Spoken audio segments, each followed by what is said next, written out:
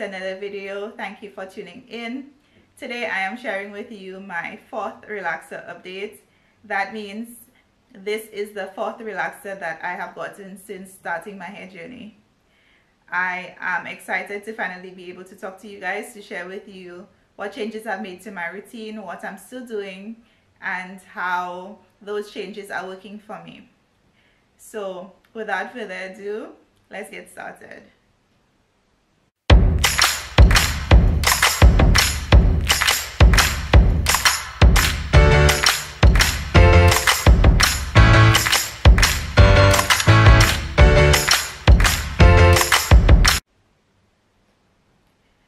So I typically relax my hair every 4 months. That is approximately 16 weeks.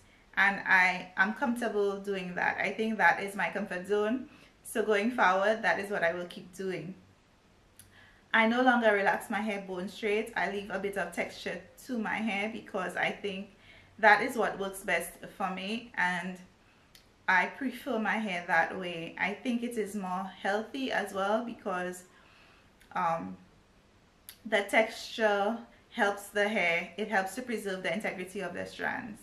So yeah, that is my little niche. But by all means, if you're somebody who prefers your hair bone straight and you're able to preserve it without damaging your hair, without causing breakage, then by all means do you. When I relax my hair, I use the Cream of Nature relaxing kit, and I just love everything Cream of Nature. So far that has been working really great for me. So I do not foresee myself switching my relaxer anytime soon. Yeah, so when I get my kit, I do get it in the regular strength. And if that is not available, then I would get it in mild. But I never use a super on my hair. For the purposes of today's length check, yes, we are doing a length check today.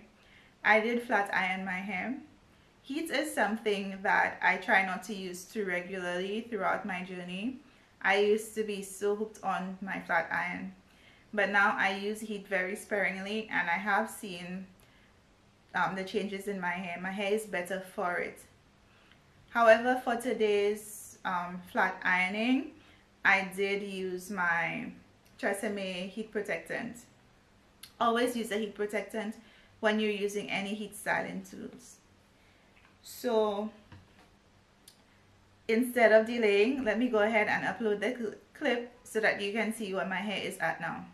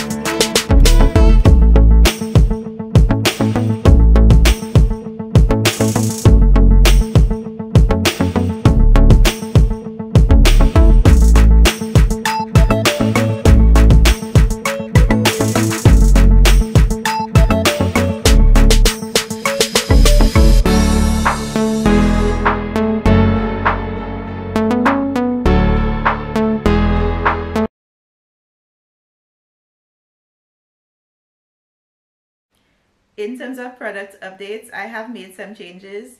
You guys know that I love the Cream of Nature Clay and Charcoal Shampoo, and this was very much a staple in my hair routine.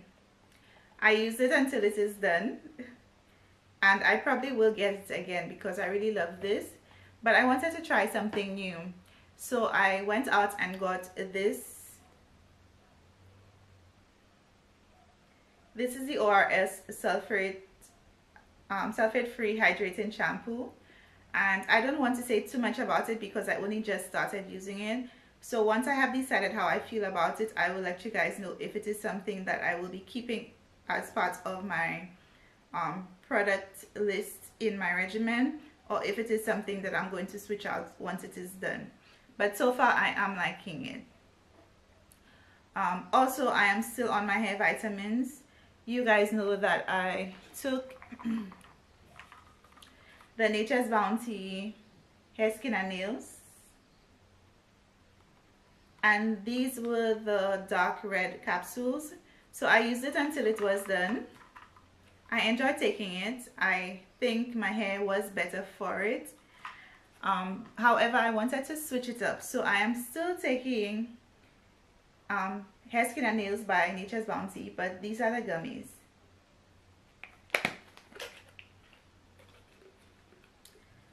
I'm not sure if these make any difference.